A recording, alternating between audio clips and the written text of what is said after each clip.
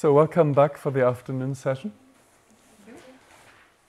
In the previous lecture, where I talked about the mission of the Waldorf School, I made the point repeatedly that this is much bigger than the school, and I referred quite a few times to the relationship between the pupil and the teacher, and not so much to what we're actually teaching.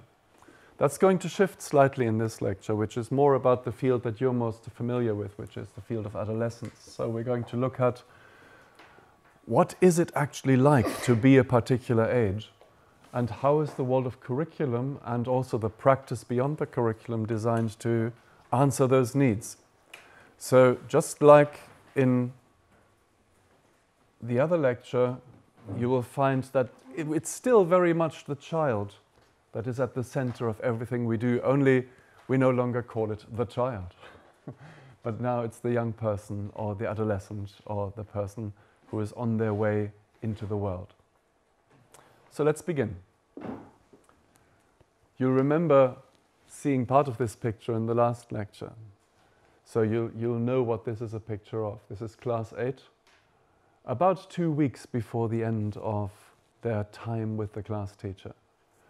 And this unspoken question that I was talking about in the last lecture is actually quite strongly expressed in their eyes if you look at it. They should really be quite happy because they're having a good time, there are no lessons involved, they're having a break. It's just at the end of a fairly long break on halfway up a mountain. So they're in a good space, and yet if you look a bit closer at even beyond the smiles, you can certainly see a question there. And that question needs to be answered with a question from us, from the people who are there to meet them when the class teacher waves goodbye to them. And we have to be careful, especially in countries that have a strong regime tailored to examinations, that is not the wrong question we're asking. The wrong question would be, how are you going to fit into my expectations of you? How are you going to fit inside the box that is ready-made here? We have a box called French, a box called Geography, a box called Physical Education. They're the box that we somehow have to make you fit into over the next 2 years. The real question is, where are you going? What is your path? And to begin with, that's not a question which we actually articulate. But as you will see, there is a time in their development where we begin to articulate that as well. Being 15 is not normally an age which is massively enjoyable for long periods of time. If I think back on my development, I don't think I would want to cut out any of it, but I would like to cut out some memories. If I could choose a year or two that I can forget about, that I just don't remember, I would probably choose the time when I was 15 or 16, because I was in some situations where I did such awful things, such stupid, embarrassing, terrible things. I'm going to tell you one in a minute. And I was rather heartened when I researched this lecture and I came across something Rudolf Steiner said about the 15-year-old. He says, being 15 is like feeling that the spiritual world has just spat you out. What a charming picture. And you feel a bit at odds. Many of you will be familiar with this situation. What do you think is going on here? Mother is a bit hurt, maybe. Mm-hmm. What could have just happened? What could they be talking about? Don't do what they expect from Yep. you. Yeah. What's the young girl trying to do? What could she be saying? I would like this and that. Mm-hmm. And we what to do. Yeah. What were you about to say? Maybe discussing what time she has to be back at night. Uh-huh. Yeah. She could be excusing herself for breaking the car up or smoking hash. I think she's slightly younger than that, but you may be right. What do you think the father could be thinking? It's really aggressive, isn't he? It looks, yeah, like she's somehow new for him. Yeah. Do you know that phrase, "Who are you and what have you done with my daughter?" Yes. Yeah? I don't know you anymore. Yes. Yeah? And the mother? She looks ridiculous. Are you serious? Yeah. I'm so worried about you. Yeah? I'm so disappointed in you. I'm not angry, I'm just disappointed. Yeah, you know the different phrases. So what The other people think about it. how is this going to end? She will walk away and smack the door maybe. Yeah. It's almost certain that these three people will walk away from that confrontation and none of the three will be happy. And sometimes it is like that when you're that age. There's just nothing you can do right. For all we know, these could be really kind, understanding, loving, educated, liberal, whatever parents, yeah? But there are just times when it's just not right. And of course they love each other. But she can't make them understand. And they can't make her understand. Something very strange is going on there. And thinking, feeling and willing are all over the place. You're probably quite good at intellectual argument if you're that age, but you never quite know when to say what. And you feel inadequate a lot of the time. And there is one place, and probably one place alone, where you don't feel inadequate. You know where that is? With the friends. No, it's your bed. You know why teenagers never get out of bed? People say it's about hormones and things like that, but I think that's the one place where they can't make any mistakes. Yeah? They're just lying in there and everything's okay. You know, they can watch movies or whatever, and yeah, everything's kind of safe in your bed. It's the way those 2 square meters, you know, nobody can get there, can get at you. It's not like your mum is going to get into bed with you and carry on arguing. You go in there, you close the duvet over your head and you're safe.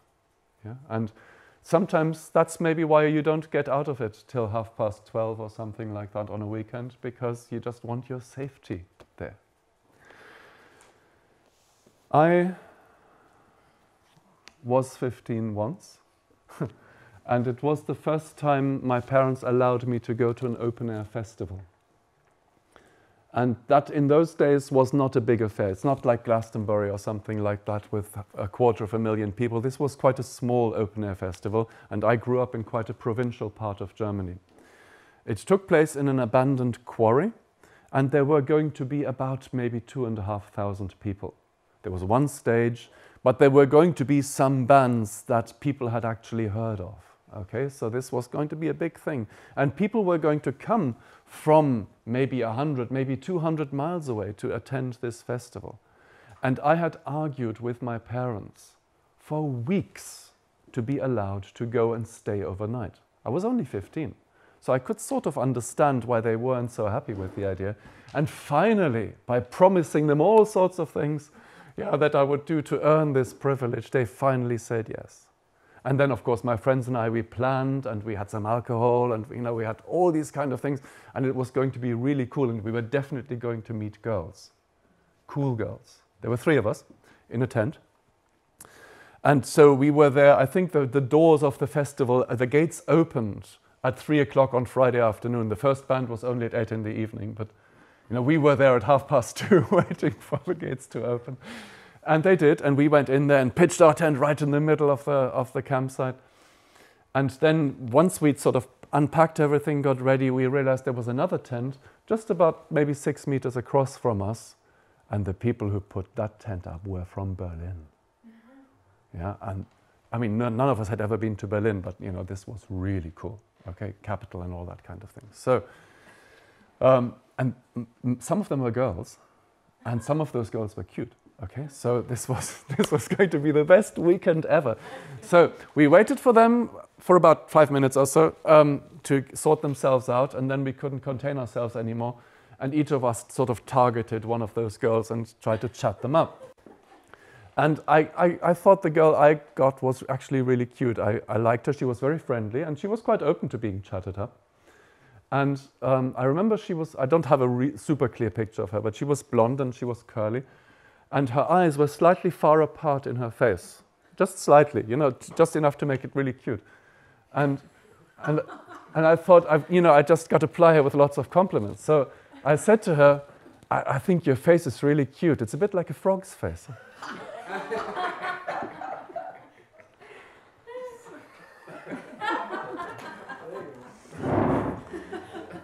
Poor girl. For you. No, poor girl, really. She burst into tears. She burst into tears, got up, walked away. Yeah? There was some other, she was part of a bigger group, but there were maybe about 10 of them or so. And obviously somebody saw that she was upset and went after her, and my friends sort of realized that something, what's going on? I said, I don't know. You know, I just said, you know, I liked her. I thought she was cute. What did you say? I said, what? She looked like a frog? I like frogs, you know. So she didn't come back for a while, but her friends did, and had a real go at me, you know, sort of shouted at me for making her cry, quite rightly.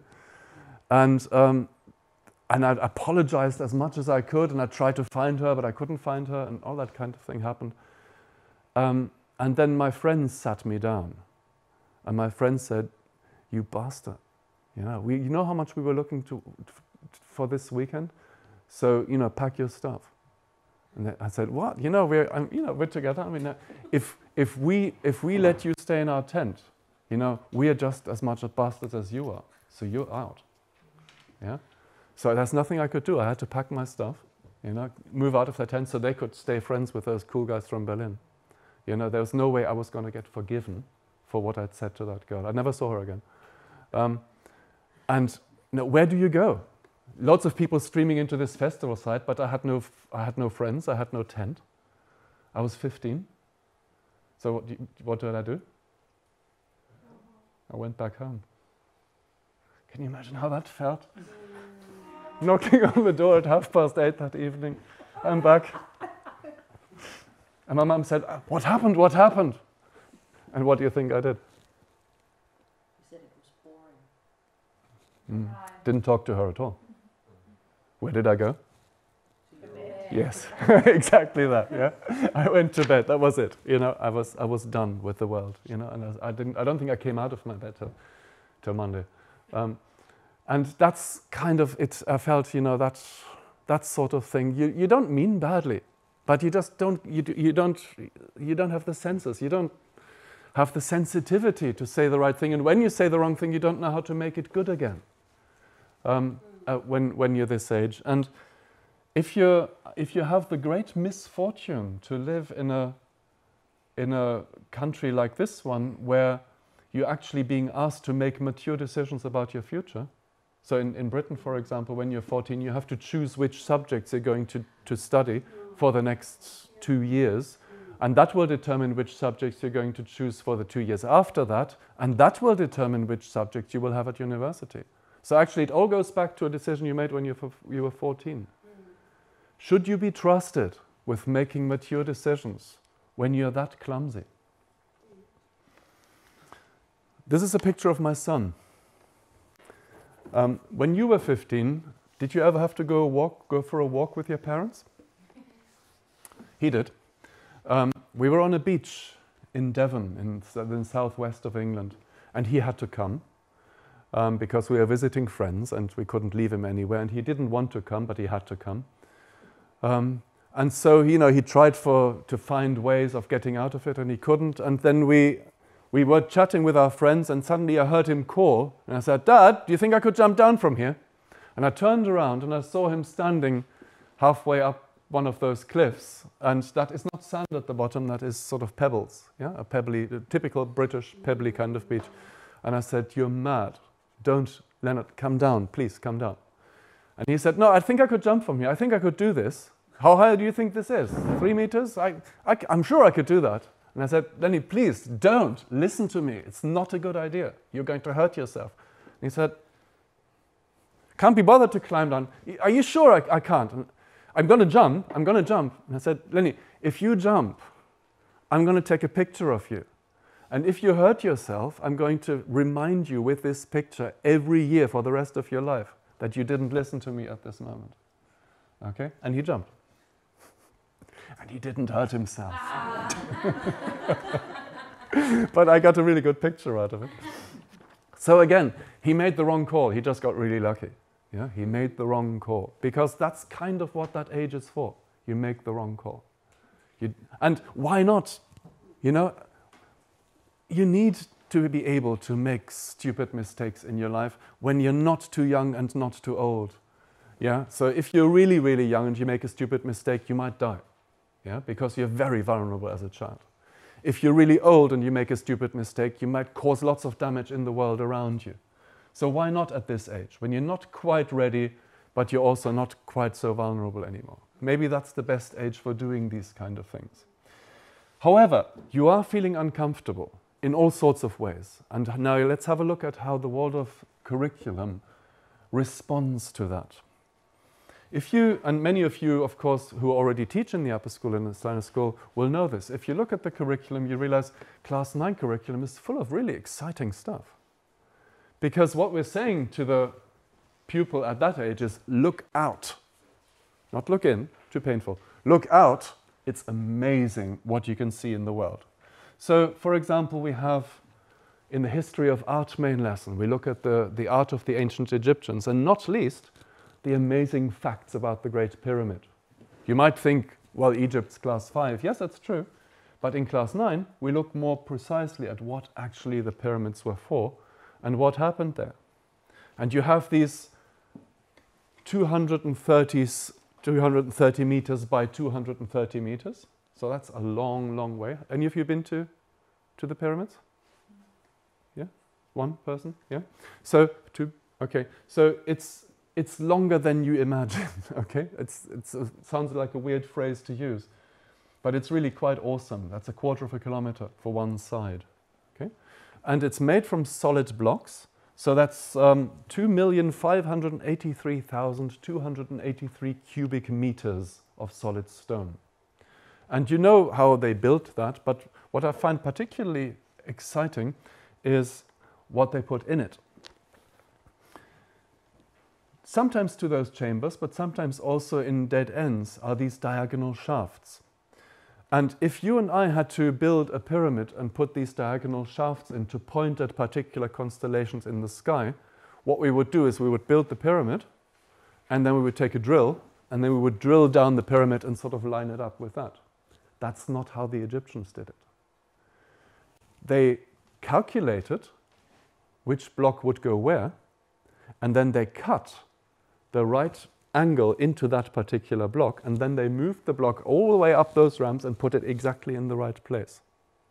Now imagine how many blocks you'd need to have a shaft that is 75 meters long, and at which angle that particular tunnel, which sometimes it's only this big, would have to fall through those stones. How do you do that? Some very clever people might be able to write computer programs nowadays to be able to do that, or to feed this into a 3D printer. But with the technology at their disposal, if you really think these things through, and that's what the upper school is for, of course, to really think things through, then it makes your jaw drop. That's so amazing. What, you mean 4,500 years before Christ? No way. No, sorry, before us, before our time. That's amazing, and that's just the response we want. How cool is the world? Yeah, it might be worthwhile looking out of that. So, sacred geometry, class 9 maths. You have the Fibonacci series, the golden spiral, and I won't go into the mathematical aspects of it now, but that's a thing, okay? So it's a mathematical law that you find replicated in nature when you look at the way cauliflowers are set up, or certain flowery helixes and things like that. So you find equivalents in biology, and then you start going back to art history with it, and you realize, oh wow, the world of art is full of mathematics. Oh, that's interesting, but that's old stuff. So you come in the following day and you ask the pupils, so who of you has ever taken a good photograph? What makes a good photograph? And then you have a bit of a list and so on, and then you show them this one. Initially, without that red line over it, you think, aha, okay, so to take a really good photograph, you don't put the main subject right in the middle. You move it slightly to one side. Yeah? And hey, wow, let's go and do some of that. So the day after that, they bring in them, or maybe they have their mobiles with them anyway, and then you go out and say, okay, now let's see if we can apply that. Yeah? Let's go out and find motifs that will allow us to use this so-called golden section for real. And then they get excited in looking out and discovering things out there, and they don't have to look to the place where it hurts. That's also possible to do in a more metaphysical sense. So this is what I've just shown you is very visual, but I'm personally a history teacher, not a maths teacher when I teach in the upper school. And are any of you upper school history teachers? I know Sarah is, several people here. And then you'll know that on the curriculum for class 9 it says modern history. That's what it says in the main lesson plan for the pupils, so that's what they're expecting. So when I do that, the first day I come in, I say, okay, class 9, it says modern history on the plan, so where do we start? Make that the first activity. Have them talk to each other. Where do you think we're going to begin? When did modern history start? So let's imagine you're a class 9. What do you think? You've gone through class 8, so you've got it all. You've done everything up to the beginning of the 21st century. You've got a bit of a fair idea about most things. What would you suggest if you were 15? You can call in.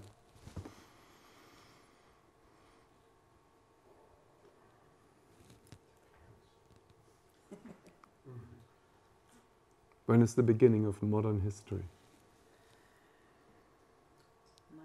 Industrialization. 1918? Industrialization? Okay. Today. Oh, how interesting. Okay, right now. Then we'd have to go backwards. That's an interesting approach. Okay. What else?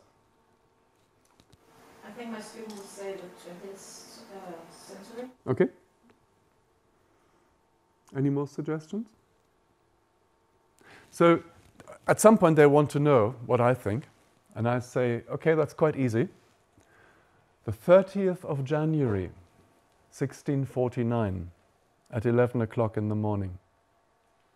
That's when modern history started. Now, Sarah will know what date that is. Maybe one or two others. Can you say it again? The 30th of January, 1649, 11 o'clock in the morning, that's when modern history began. Anybody, other than Sarah, know what that date is? It's a fairly English perspective, but there's a point to this, I promise you. On that day, at that time, Charles I of England was executed. Okay? What do you think? Well, yes, what's so special about that? Kings have been executed before. Yeah? And anyway, it's an England thing. You know, how is this, how can you be so narrow? Well, as far as I know, this was the first time that a people of any country didn't have a revolution, but calmly and legally decreed that their king had broken the law and therefore had to die. This wasn't a wild mob that burned down the palace and killed the king. This wasn't a war. This was the people of a country saying, our king has acted against the law and committed treason, had a trial, and calmly condemned him to death. And this was in a society where the king was a representative of God. Deo gratias, it still says on the English coins, by the grace of God. So what you're basically doing is not just saying the king has done wrong, but you're saying we no longer believe that there is such a thing as a divine right to rule. That the hereditary monarchy is not really justified. And that's what made it a modern thing. And that's what transcended it beyond being an English thing. These were people calmly saying, you have no right to rule us. After thousands of years, where kings and rulers had said, we're here because the divine world put us here. And with every new beginning, what happened was it didn't work. Yeah? They had a civil war, they had a revolution, and what they put in place wasn't any better. So they went back to the old thing, but that's how history always works. Yeah? You have a try, you try something out, it fails, it goes back to the old things, but not quite, and the next time you do it, it gets better. Yeah? And you do it more thoroughly, and then that time it might work, or the third time it might work. So all revolutions kind of work that way. And why am I doing that in that way? Because it surprises the pupils, because I think, oh yeah, okay, well that's a quirky way of looking at it, and it sparks their interest, and of course without that, why would we even bother to have lessons at all if they're not interested? So, main lessons of course aren't the only thing that happens here. The passion of saying something is either black or white, it's either cool or wonderful, it's disgusting or it's super attractive, that is represented in a detailed study of black and white drawing. And then, once we've done that for a while, we can bring in the thought that actually grey is not that bad either. It doesn't always have to be black and white. Grey is actually quite interesting if you look at it. We work in copper with the pupils, because copper is quite forgiving. If I make a mistake, I can sort of restore it. I can get it back. And if you're that age and don't quite know your own strength, then that's probably quite a good thing. The same applies to basket work. Yeah? It's not exactly easy, but it's flexible, it's forgiving. And one of the most important things in this year is when they're not even in school at all. When they go out and they work. And I don't know if that happens in Scandinavia. Do they go to a farm? Yes. Yeah? Does it happen in America? Do they? Yeah? In class 9? Oh, When they're 15? In your country when they're 10? In their class 10? Okay. So these are pupils who've sometimes never been away from home. And now they spend 3 weeks on a farm somewhere. And I remember one pupil coming back afterwards and giving a presentation about it and talking about it. And he said, finishing his presentation, and for the first time ever, I had the feeling that somebody actually needed me. And his mum sat in the first row and she went, you could start by emptying the dishwasher. But here was this boy who got up 2 hours before breakfast and harvested leeks out of the frozen ground and did all these kind of things without having to be asked to, sat up all night in the lambing shed with the farmer. Yeah, but at home, no, he's not going to get out of bed. But there he has the experience, finally, somebody needs me. So we move on to class 10. And of course, this is always slightly fleeting, but I was very fortunate in finding this wonderful photograph of a class 10.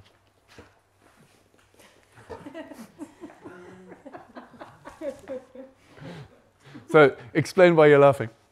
They're not going out with a crew.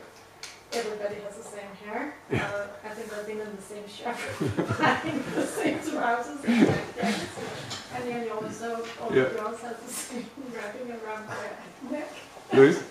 Yeah, also they're not doing whatever they're supposed to do. Like they're looking at the authoritative figure like this is definitely yes, quite. I'm not going to do this.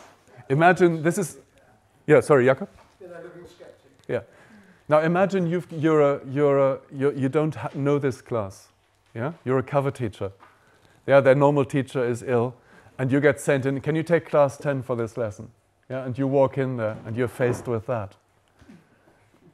And you don't know any of their names, and it wouldn't do you any good if you did, because they all look the same.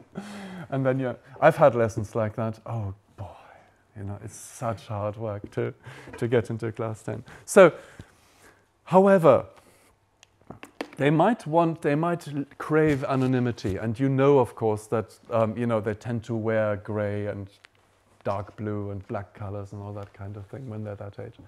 But they're behind that, there's something else. So they've been through this thing where things have been explained to them about the world, and now they want to know a little bit more thoroughly what's actually going on. So knowledge isn't enough, insight now has to come. It's not just how does it work, but how do you know that it works that way? You're not you know, we're too old to listen to you just because you're a teacher. What are your methods? What does objective research say about these things? What are the laws that underlie this sort of thing? The 16-year-old really wants to know. They're really interested in the world of rules. Not least because they tend to be, or they're just on their way into a fairly deep identity crisis. What am I actually for? Who is interested in me? So there are layers and layers and layers of complexity here. If you thought the class 9 pupil was complicated, well, the class 10 pupil is even more complicated because they won't let you in. Yeah? They'll hide. And they'll find ways of hiding from you. Some of them hide what you call in plain sight. They put on a mask. This is the sort of age when pupils get into these kind of fashion things, the labels. Yeah? With some of them, it's literally just Adidas from head to toe. Some of them need a bit more than that. Yeah? And so you can't ignore a goth, can you? But what do you see when a 16-year-old goth comes past you in the street? You see a goth. You don't see the 16-year-old. You don't see the person, and that's the point. Yeah? It's an excellent hiding place. Yeah? This is a bit like when a bank robber goes into a bank with a limp. Yeah? There's nothing wrong with his leg, but everybody afterwards will remember a man with a limp. And that's what they'll be looking for. Yeah? So it's the same thing. Or, if you're more subtle than that, we're all a bit more familiar with that. Yeah? This is the other way that the class 10 pupils quite like to hide. Can I ask, what are their expectations? I mean, what is how to approach? I mean, what is the thing that you have to say that they are relieved? In this age, what are the right words to these? My approach was to not make it too conscious that I am interested in them. Yeah? So I would not sit a class 10 pupil down unless it was a particularly individual situation and say, tell me about yourself. What's going on? Can I help? I would try and take a more indirect route. Yeah? And explain to them and reassure them that everything has its order, everything has its place. And that will be an indirect reassurance, because sometimes something might look quite drastic. Have a look at this poem.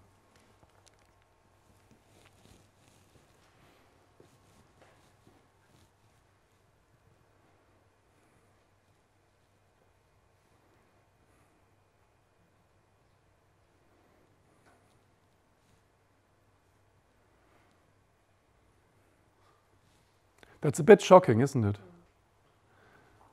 Why am I not worried about this girl? That's, after all, quite shocking what she writes there. She's articulate, at least she's expressing. Yes, because she's communicating. She's using art to communicate. Yeah? This is somebody who wants to say, can you perceive me? Yeah? You don't have to show it, but you know, I want to be seen. And I'm doing it via this way. Yeah? And I'm not going to go to her and say, oh, I read the poem you said, I'm really worried, are you all right? You know? Because she's already expressed how she feels. She doesn't need that kind of feedback from me. What she does need is my reassurance that actually it's okay. I need to take the long view as an educator. The world is running according to rules, and you can rely on those rules. And the class 10 curriculum is full of rules, regulations, and laws. So you have physics, for example, laws of acceleration, laws of speed, velocity, gravity, Earth rotation. The Earth isn't suddenly going to get faster or slower. It's been going at the same speed for millions of years. It's not going to suddenly change. Biology, genetics, maths, trigonometry. How do we apply the laws of maths to building and things like that, to planning things, to industrial processes? So everything's reliable. And then we come to to a really artistic topic, poetry. And we say, we're going to study poetry. And some of the girls in the class go, yay, I love writing poetry. And if you're an English teacher, you know they write reams and reams, really long things, and call it poetry. And get quite offended when you tell them, actually, the art of writing a poem is to start with a lot and then make it less and less and less until you find the exact word that fits. And you might bring them. Do you know what a limerick is? So, a preoccupied vegan named Chew picked up the wrong sandwich to chew.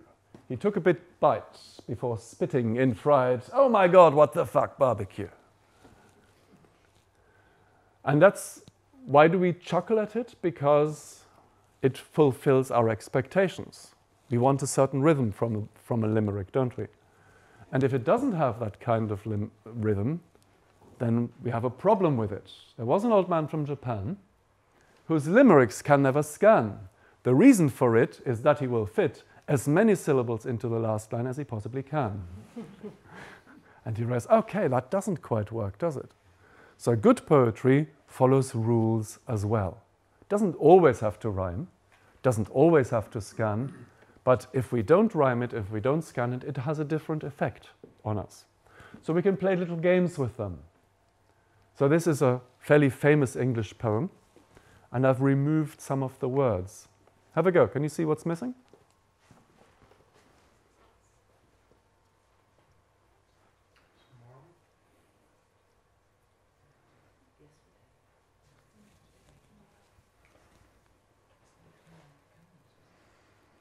So who would like to guess what the first gap is? Louis. Mm-hmm. So can you say the first two lines out loud? What are heavy, seas and sorrow, what are brief today and tomorrow. So it rhymes. Does it scan? So scanning means, does it have the right number of syllables? It does, doesn't it? What are brief today and tomorrow. Okay, let's have a look at the next two lines. Say the first line out loud, but for yourself. It helps. What does frail mean? Frail means fragile, easily broken.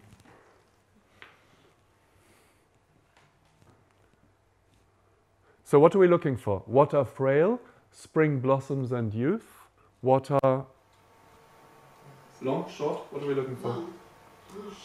Long, short? How many syllables are we looking for? One syllable. So what are z, the ocean, and?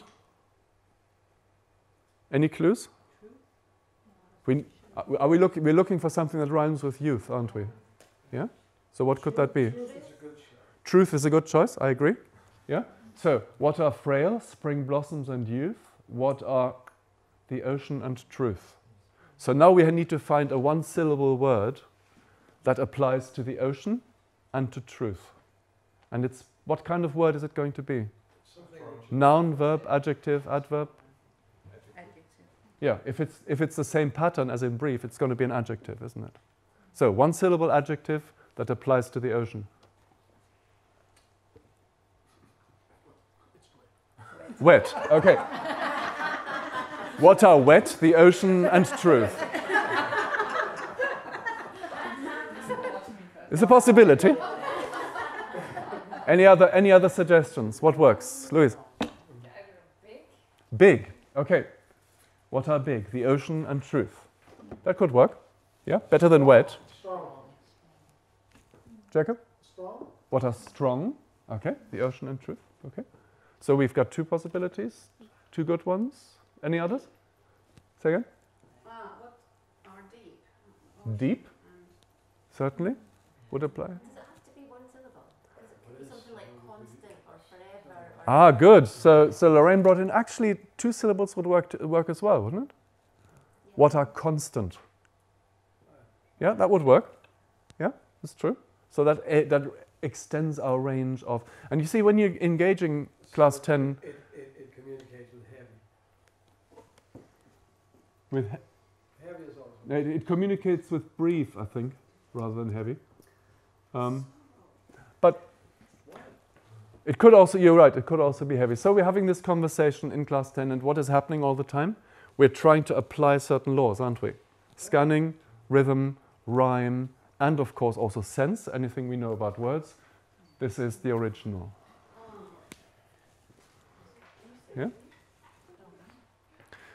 That might, of course, not necessarily mean that Shakespeare or Rossetti or whoever provides the original has made the best choice. As in this one, You can then say to the pupils, okay, you liked this, didn't you? Do you want to write a poem that we can use for that is not from a famous person, but from one of you? So this is a 16-year-old boy writing. Do you want to have a go?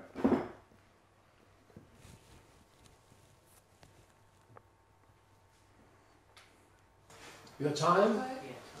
Okay, say the first 2 lines, Jakob. Would it be okay to take some of your time? Would you mind very much if I wrote your writing? We happy with that? Yeah. Okay, let's go on.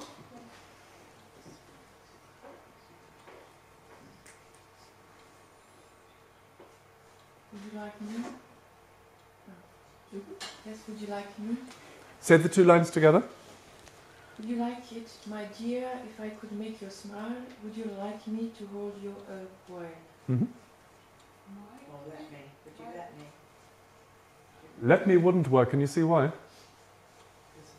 Because of the 2. Yeah. Yeah? So Eliora suggested a 1-syllable word there. Does it have to be 1 syllable? Just check that. Allow. Could be 2 syllables. Yeah, so both would work, wouldn't they? Okay, let's move on.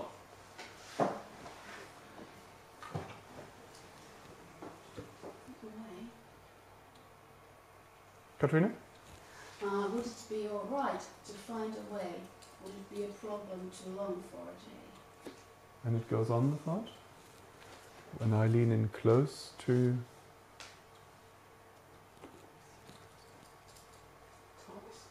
Whisper. So when I lean in close, who wants to have a go? To whisper in your ear? Speak in your ear. Which is better? Why is speak better? Because of the rhythm. Yeah, this is interesting, isn't it? Whisper is the better word because that's what we do with ears. But speak sounds better because it's shorter, and that's interesting, isn't it? So it's not just the sense, it's actually the poetic laws that tell us here. Okay? And tell you our feelings are nothing to... Yeah. Okay, we've got a rhyme there again. Okay, who carries on?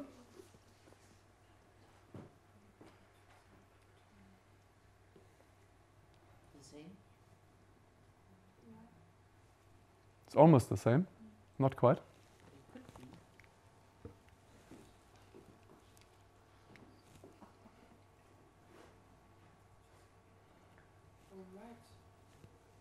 Say again? Would it be all right, for example? Yeah? Very good. Yeah, that would work. To tell you there's nothing I'd rather do.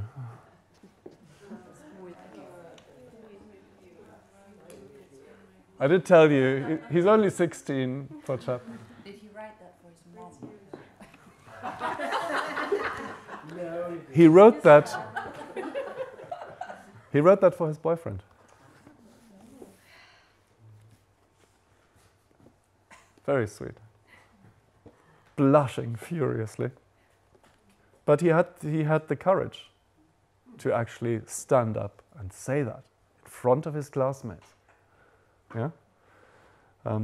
His boyfriend wasn't in the class. That might have made it worse. So that helped, I guess. So the big title, if you like, of class 10, this is how it is. We can rely that the world is strong enough to be relied on, even if I myself am feeling a bit weak right now.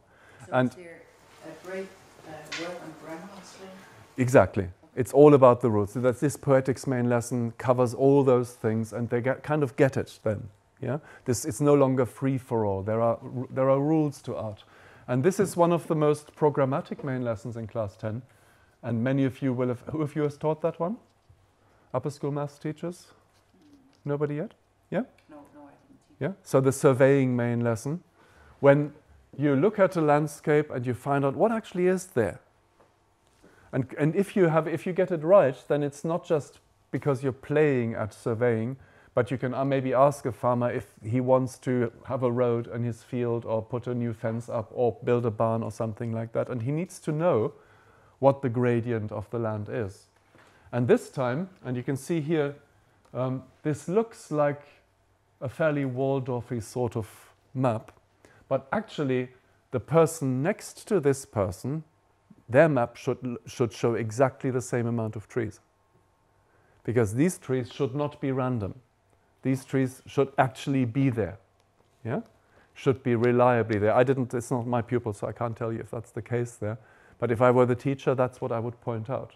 Yeah? Don't just make it pretty. And it takes almost 1 week, or maybe 2 weeks to accomplish this. 3 weeks. Yeah. Yeah, it's a long, I mean, this particular group, 3 weeks. Yeah. To really, even to make them understand the need for this. Have you done it? I've been with this course, and it's almost, and quite often this is done for obvious reasons, it's done in the summer. So it really brings something to a conclusion. And if they can move on from here, you can breathe a sigh of relief. Yeah? The hard bit is over. The worst bit of adolescence is now behind them. If they move on, they're really passing a crisis point. And I say if, because it seems to me that some people never move on from that 16-year-old self. It's also a time of excesses, binge drinking and all that kind of thing. You know, it's not enough to be drunk, you have to be catatonically drunk. Yeah, it's that kind of thing. Yeah?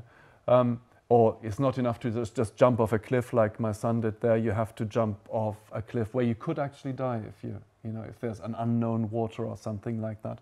And you go to these real existential risks. And some people don't move on from there. And some of them are leaders of countries, actually.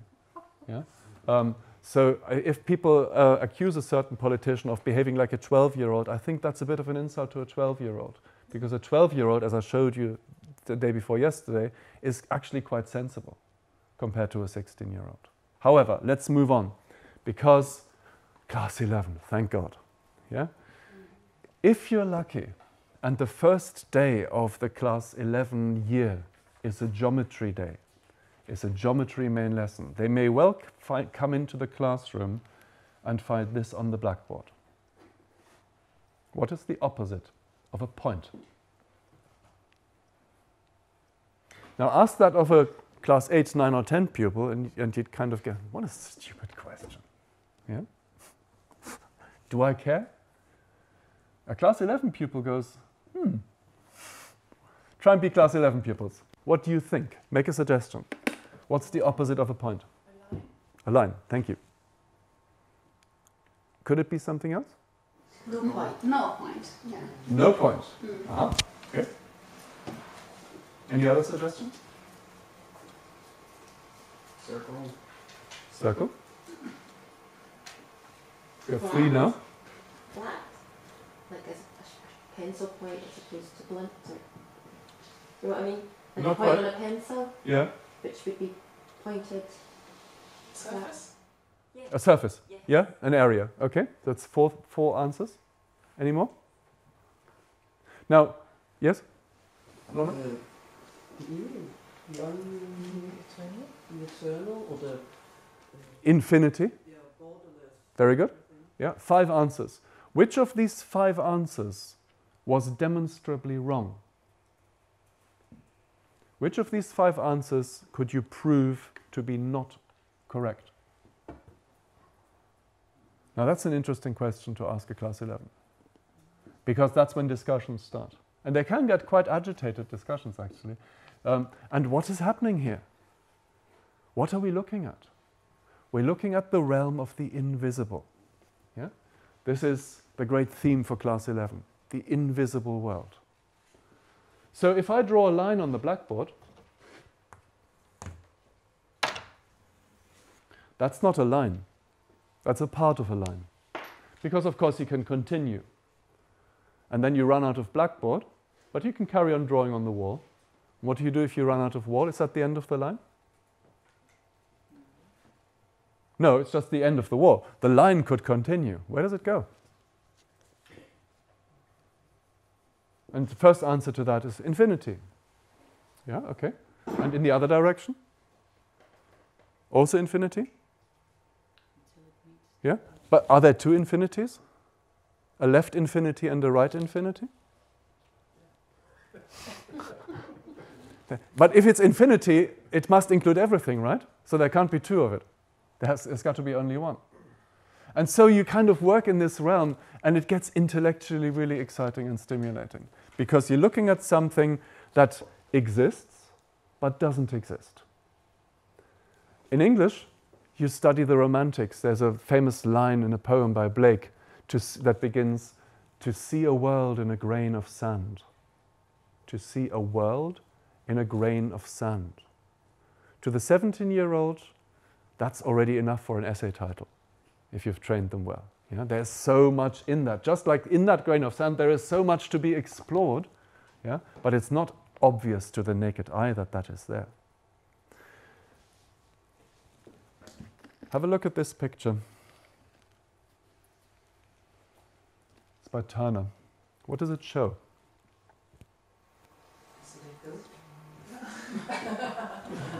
You mean this here? Yes. It's a dog as far as I know. But you're right, there are people here, aren't there? Okay? It's interesting that you chose to point out that, because that seems to be not the main thing the picture is about, on first glance. It's the nicest storm. There's some kind of a storm, isn't it? Yeah? So it's a storm in the Alps by Turner. Why does he put these people here? Same period, different painter. He's called Lodenborough. What do you think that painting is called? From whom is it? He's called Lodenborough. I've never heard of him beyond this picture. I don't think he was necessarily well known. What's the name of the painter? Lodenborough. Oh, no. Yeah. Is people in danger? Yes. What the title of the picture is The Avalanche. Yeah. So it shows an avalanche. Why does it have people on it? And is that realistic? Look at the light and everything like that. It looks quite photorealistic, but is it an actually realistic situation? It's a bit like the Lord of the Rings. It is a bit, isn't it? Yeah. So what these painters are showing is not really a natural phenomenon, but the human experience of a natural phenomenon. And just like with Turner, that thing is just way too big to even comprehend, isn't it? If you look at the comparison of this and this, you know, if that comes this way, they've got no chance. Yeah? The same here. Yeah? They are just literally 5 meters away from a huge, overwhelming kind of thing. And in that time, in the 18th century, British people began to go into the Alps and discover the Alps. This is the beginning of mountaineering in the Alps. And when the first you know what Britain is like, well, you're in it. If you then go to the Alps and you stand at the bottom of the Eiger north face and you look up and up and up and up, a feeling stirs in your soul that you don't know from where you're at home. And they gave a name to that feeling. They called it the sublime. Now, chemists will know sublimation is if something stops being one thing and becomes another thing. Yeah? And this is the best those poets, those explorers could come up with to describe their experience in that kind of situation. There is an amazing thing that's happening, and I can't quite put a name to what that is. And when you study romantic artists, romantic poets with the pupils of that age, you can get into all kinds of really interesting things. And what they're doing, of course, all the time, and you don't yet have to make it conscious, is they're looking inside. It's no longer what you did in class 9 by pointing out there. Now you're going inward, the invisible world, the soul. In music history, it's like Beethoven was first. That was the time when a player could express himself, yes, instead of expressing king's feelings. Thank you for pointing that out. That's a brilliant example, because Beethoven, of course, has exactly that bridge from classic to romanticism. Yeah? Something from out here is being expressed now through art. And then we come to this amazing main lesson that you don't get in any other school, and that's Parzival. Why would you talk about some obscure medieval epic to modern 17-year-olds? How is that relevant? What has that got to do with them? And it takes a while to work out what the purpose of that is. And because you see, Parzival, can you just put up your hand if you know the story? Not everybody. Okay, so just in very brief outlines, Parzival is a bit like a Waldorf child. Yeah? So his mother wants to protect him from the bad world out there, and she takes him and brings him up in the forest. And she is what in modern English you call a helicopter mum. Yeah? She's always there, and she doesn't want him to see anything sick or ill or dangerous or scary or anything like that. He's not allowed to watch movies or anything like that. He's completely protected in the bubble that his mum makes for him because she's had bad experiences out there in the world. His father died from violence. And then he sees 3 knights in shining armor, and he thinks they're angels because he has no experience to compare that with. But what he does know is, I want to be like that. I want to be a knight like that. And you know what? His mother has no power over him at all anymore. So this idea that she had that one day their roles would reverse and he would look after her, forget it, doesn't work. Yeah? She's not given him his freedom, and he now takes it for himself. And he goes off and he has this great idea of becoming a knight. And we quite like Parzival, a knight. Sorry, I can't translate into your language, but a Ritter is the German word, yeah. And we quite like Parzival because he's brave, he's funny, he's imaginative, resourceful, and he has lots of opinions. He knows exactly what he likes, he knows what he wants, he knows what he's for. And then he has this strange encounter that is portrayed in this picture. He comes to a lake, and somebody is being carried into a boat. Obviously, clearly an important and rich and influential person. And then that boat goes out and they do some fishing, and he clearly sees that person is not only powerful but also somehow sick. And an inner voice says to him, I wonder what's wrong with this man. I wonder, what is his illness? What is his sickness? So his heart asks that, but his head says, oh, you can't just go and talk to him. He's probably a king or something like that. And you don't just go to a king as an ordinary young man and ask him a question. That's really rude. He might not let you become a knight if you ask that question. And so he follows into the castle, and he gets accommodated there, and he gets made welcome. But he doesn't ask that question. He never communicates with that king.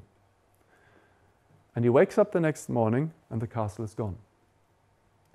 Had he asked that question, he would have received the Holy Grail that night. And the question is simply, what ails thee? What is your illness? What is your disease? How can I help you? Can I be of assistance to you? That's all he had. He just had to give vent to his humanity, but he felt he couldn't, he didn't listen to his inner voice. The moment passed, and instead of 80 pages, the book becomes 400 pages thick, because there's all these sort of things he now has to go through before he finally gets to see the Grail. Yeah? So it gets really complicated. Now, what has this got to do with a 17-year-old? I don't know how closely you know 17-year-olds, but especially 17-year-old Waldorf pupils really know what they're good at. Some of them are juggling, some of them are computer gaming, some of them are playing the cello, and they have lots of opinions. Yeah, they're into climate change, or they want to have lots of money. They really know what they want to do in the world. The question they haven't asked yet is this one. What does the world need of me? In other words, what ails you? How can I help? And you have these really powerful young people, these really competent and vigorous young people in front of you, and somehow we need to help them to ask that question. How can I help? Do you remember in the other lecture, I started it by saying that Waldorf schools should not prepare young people for the world as it is, but inspire young people to develop that world and make it different. You can't do that if you don't ask this question. What am I for? And then a really lovely thing happens in the curriculum, and again, I'm not quite sure to what extent this is picked up in your country, but that is the social practical. So they have a work experience in a social institution. Do you do that? Yeah? So a Camp Hill village, a kindergarten, an old people's home, something like that. And you make connections with people whose extended facility you become. Whether that is because you tie their shoelaces, or you take them to the toilet, or you tell them stories, you make their life better. And you realize, of course, other people could do that too, but if I hadn't been there at that moment, that person's life would not have been improved. And that's a powerful experience. You suddenly understand that you can make a difference. And I speak, you know that young man who you saw jumping off the cliff earlier on, my son. He went to a Camp Hill village in class 11, and he did this, and he came back and he said, I get it now. I get what disability means. I get what being different means, and I want to do that. I want to do my class 12 project about disability. And then he did a training in social therapy, and that's what he works as now. He's a social therapist. He works with people with special needs. That started at that moment. He could have become a professional drummer. He could have become all these sort of things, a DJ and what other interests he had, but that's the thing he chooses. And it's made me so proud as a father, you know, that he heard that voice that said, how can you help? What can you do? So we move into the last year of school, and then an interesting astronomical thing happens. And don't worry, I'm not going to talk about astrology with you now. Whether you believe that the planets have an influence on our life or not makes no difference to what I'm about to say. But there is one particular astronomical thing that only happens about 4 times in our lives. 5 if we're lucky and we live very long. When we are born, the moon and the sun and the earth are in a particular position respective of each other. Yeah? So the earth's here, moon's there, the sun's there. And then everything keeps moving. The earth keeps moving, the moon keeps moving around it. That exact constellation is reached again after 18.5 years. And again 18.5 years after that, and again 18.5 years after that. It's called a moon node, N-O-D-E, that particular point. And a rather interesting thing happens biographically to the young people when this moon node is. And you probably know the image, the allegorical image of the moon as a mirror. Yeah? Made of silver, and it's sort of mirroring you. Because it's almost as if you see yourself in a mirror and you have a question about something quite deep. And there's nobody you can ask that question of. And I've asked many people this, and you might want to ask yourself that question and how your experience is about that. When you were that age, did something rather drastic happen to you or in your environment that gave you a moment's pause for, oh wow, I don't know what to do? In my case, somebody who I was at school with killed himself. He was run over by a train deliberately. He ended his life. And he wasn't a good friend of mine, but I'd known him for a few years. And the fact that somebody I knew could do something like that, I didn't go anywhere for 3 days. I stayed in my room, and I played music, and I lit candles, and I did all sorts of things. But when I came out, I was a different person, because I realized I have a question that I can't even put words to, but it's nothing I can ask anyone else of. I can't talk to my teacher or my mum or even my friends because I don't know what to ask. But something's really stirring in there. And I need to react to this, but I don't know how. And these things are biographical, you see. When I talk to people in their late 30s or in their mid-50s, or again in their early 70s, they describe similar moments. Something drastic happens and something changes as a result of this. So this is the class 12 year, the last year of school, the year when you leave home, quite interesting in many ways. And what do we have? We have an end of something. Many main lessons, in a minute, many main lessons in class 12 are overview main lessons. So history curriculum class 12, everything. Yeah, an overview of the history of humanity. Well, great. Yeah. So how do I do that? Well, you ask the pupils, what are you interested in? Shall we look at the role of women from the beginning to now? Shall we look at money from the beginning to now? Shall we look at architecture from the beginning to now? And look at those big pictures and have a look how things are. In biology, it's the theory of evolution. What actually is the difference between the human being and animals? And I'll come to drama in a minute, but Louise, you wanted to ask a question? Yeah, so it's just, so something really drastic happened in my life when I was 18 because my mom died. I mean, that it's just, I think hopefully everyone does not have Yes. bad experiences when they're 18, but it's just to understand what you were saying. Do you mean that because of this moon node, something drastic will happen in your life? I'm very glad you asked that question. Because of that, I said what I said just before. I don't think the planets make that happen. But it's an observation I've had that in many people's lives in that year, something like that did happen. And that could be a complete coincidence. But it's nevertheless interesting that it throws you into a situation where you're left by yourself. Yeah? And that's all I'm prepared to go for. I don't want to make a theory out of it. It's just something that coincides. Coincidence means two things that happen at the same time. Yeah. Generally, it's like a shift. Like for me, that moment was I felt completely separated from my class. Like I was going in a direction, and my entire class was going in a different direction. And it was like, okay, I'm by myself.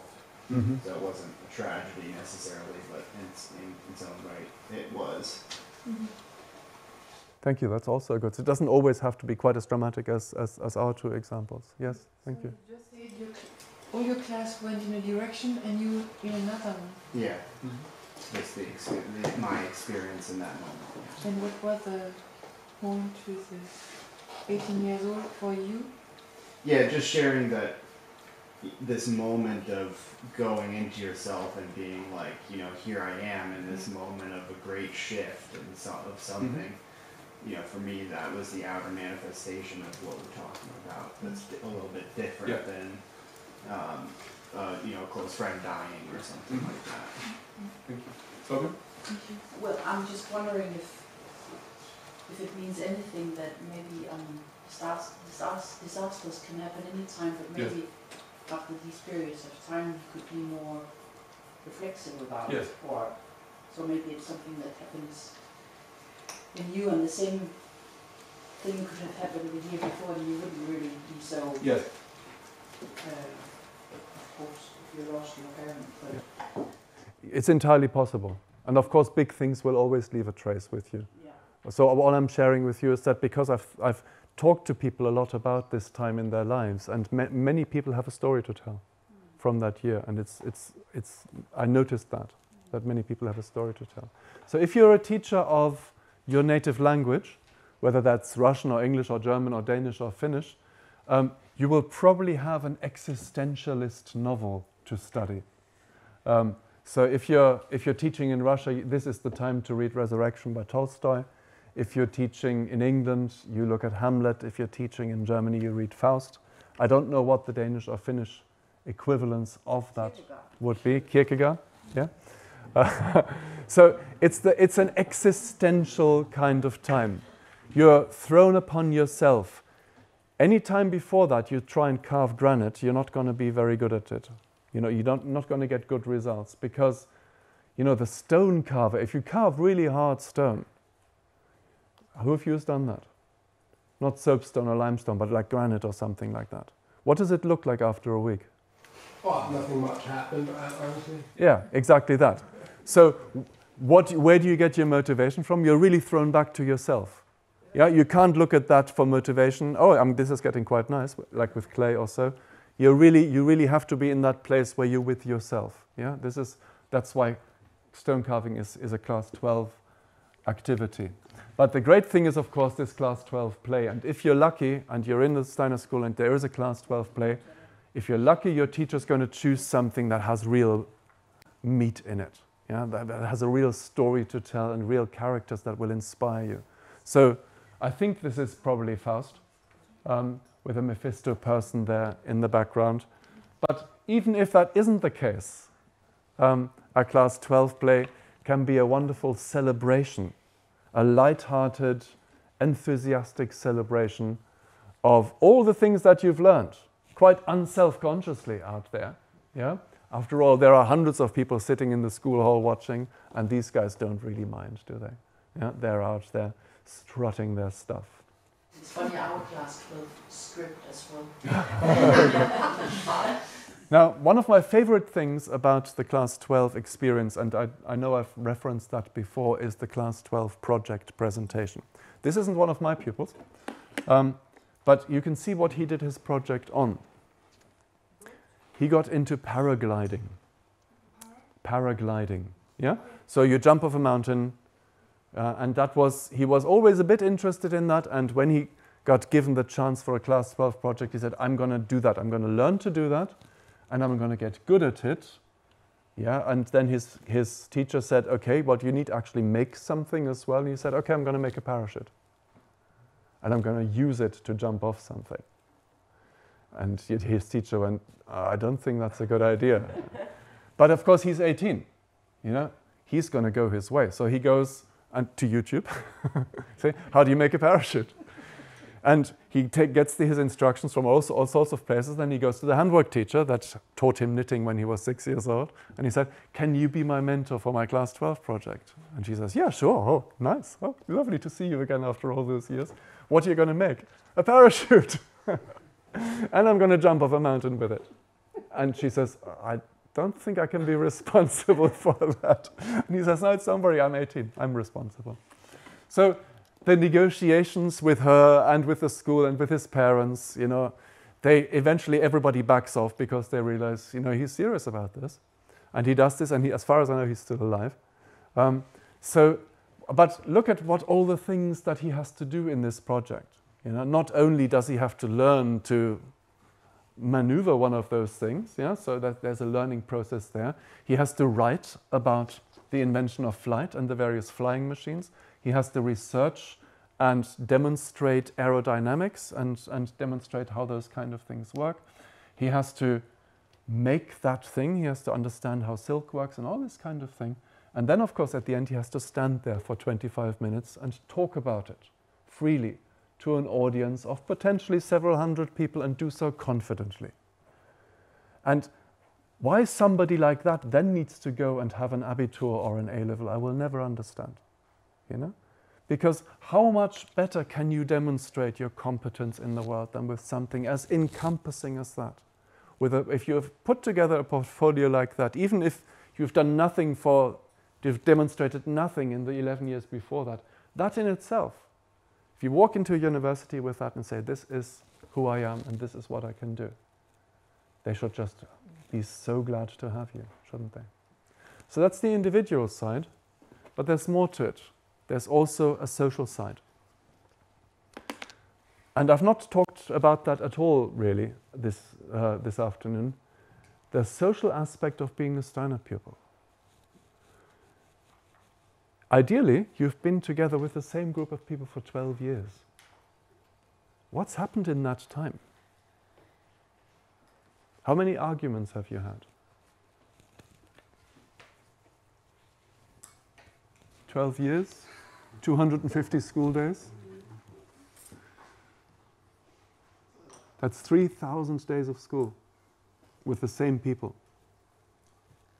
But in Denmark right now we're having a discussion about this because we of course opened our schools because it's a state curriculum. And so we actually have quite a lot of newcomers, and they experience that the Waldorf students are not very good at receiving new people because they've been together for so many years and have never tried to be a new pupil anywhere. Okay. So actually that's quite an issue, and I think it's an important thing to talk about because we need to. Can I just open that up? Is that a universal experience? That in Steiner schools they're not very good at receiving people in? We have maybe 1/3 of the Steiner people there in the upper classes and 2/3 at least the newcomers. Yes. And usually the message is from the newcomers that they are very well welcomed. So you have a different experience in your school? Okay. Twice as many newcomers? Yeah. Oh, 'cause that's a big difference. But it still might be useful for you to have a conversation. Yeah. Because there are several other problems. Many of these things that we have seen now, they are like history for us now in the in the situation that we are working now in our country. but that is not a problem. And we have had classes that have had 2/3 of the old students and 1/3 of the new, and the situation has been the same, that the atmosphere has been very welcoming. The key thing in this is that you've noticed this. Once you've noticed it, you can do something about it. My experience is more like yours, that yes, they know each other much better, but I don't think that means that they will turn their back on the newcomers automatically. So if you prepare it well, and you need to find ways, especially if there's a large number of people coming in, in my experience, it tends to work. They understand how to be welcoming. It may not be their instinct to be welcoming, not in every class, maybe. It's a real challenge, of course, if you have large numbers coming all at once. And that makes it really difficult. And what I'm showing you there is a picture from England. And we have many compromises in England because of the regulations here. So it's far from ideal as well. And I hear what you say as well, that a lot of the things that I talked about you might find idealized also. But the key question is not why can't we do that, but what can we do? You know? So yes, by all means take this as an ideal, but the question is, you know, if this is the spirit of it, what can we do to get some of that experience for our pupils? And that will be very true for the next thing I'm going to tell you, because you have to be quite rich for the next thing. This is a picture from Michael Hall, just the other side of the valley here. And what happens there when on Midsummer Night, on the 24th of June, is that the upper school perform a play outside in the grounds. And nobody below class 8 is allowed to come to that. Okay, so it's the other way around from continental schools where St. John's is for the little children. Yeah, in this country, St. John's is for the adults. Okay, so class 8 are the lowest class that are allowed to come to this. They see this play in the evening, and that finishes just before 11, maybe 11:15 or so.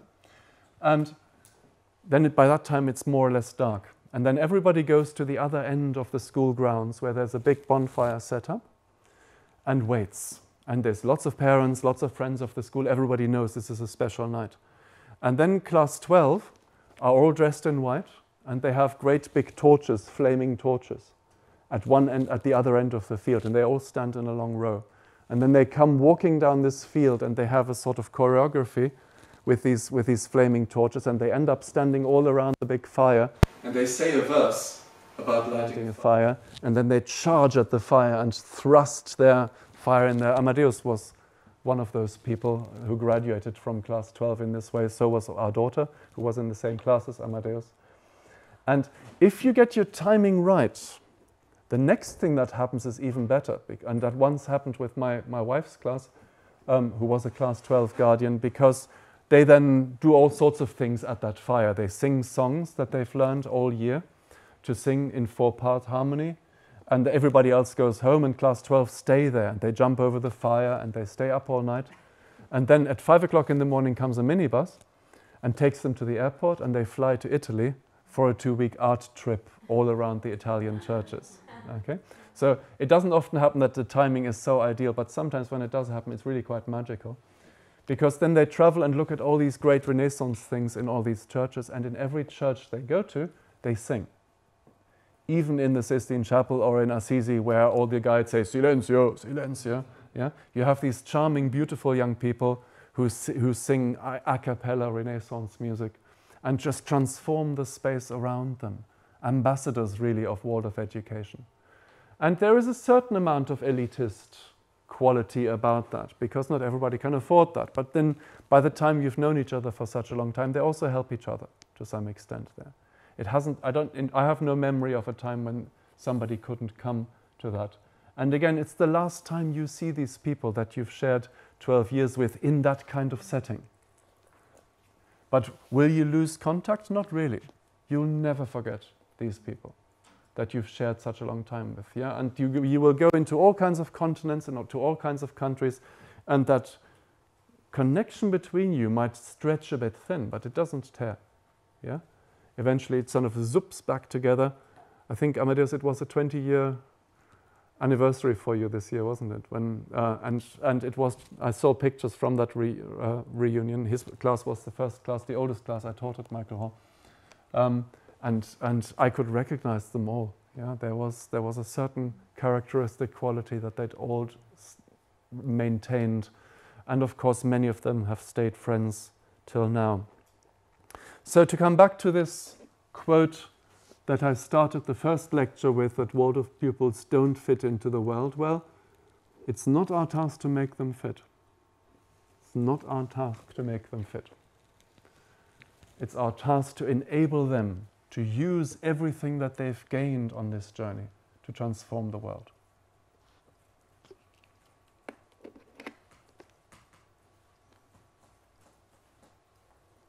That's where we leave it for now, I think.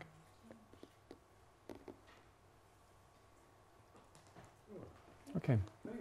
Thank you. Let's get some air in here.